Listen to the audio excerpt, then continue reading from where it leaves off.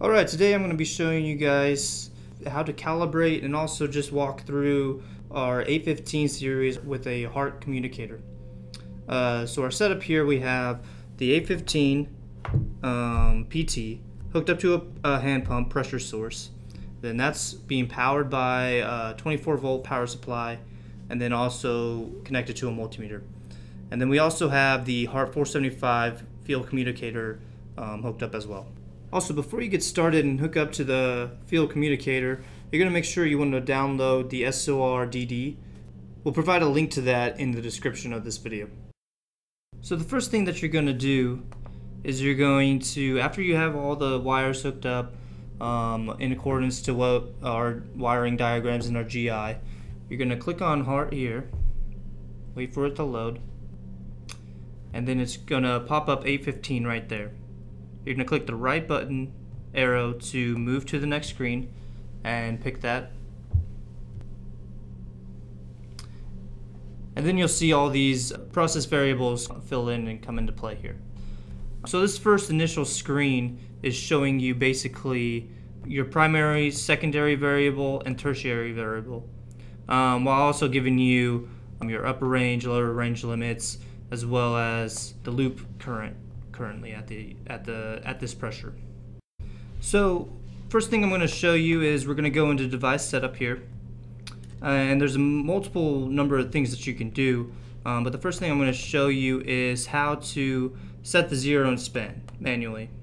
So you're going to go to here number 5, basic setup, and then you're going to come down to range values, and here you can set the primary variable, upper range value, and as well as a lower range value.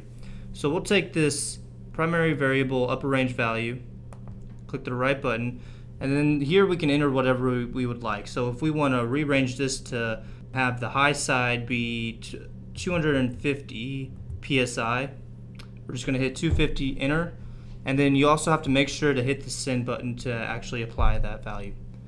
Now you've rearranged the transmitter to 0 to 250 psi. And then the same process for the lower range limit. So if you want to actually calibrate the unit, you're going to come back to the main menu and go to Diagnostic Services, and then now you're going to go down to Calibration. To calibrate it, you can do a zero trim, hit OK, and then it asks you to apply zero input pressure. So what we're going to do here is we'll apply zero pressure, which is what it is now. We're going to hit OK.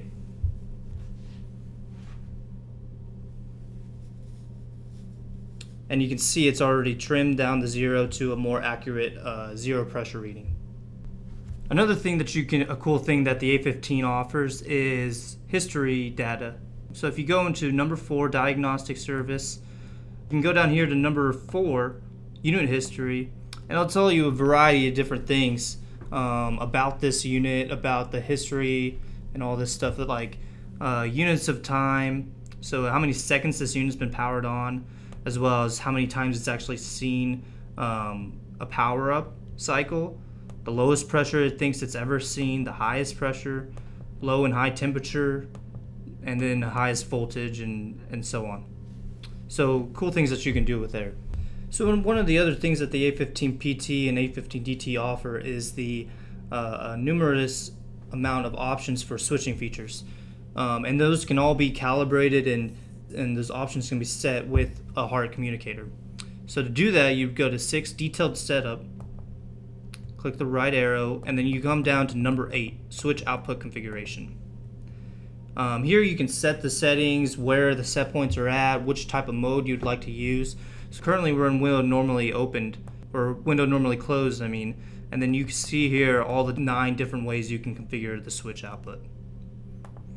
And to select one, you just say you want to select pulse width, modulation, pulse low, just hit enter, and then there you go, and then you can enter all your values and parameters here on that main screen. Alright, there's many other things that you can do with the HART communicator, but that covers the basics and most of the functions that you'll probably be using. If you have any questions, feel free to contact our inside sales department as well as visit our website. Thanks for watching and have a good day.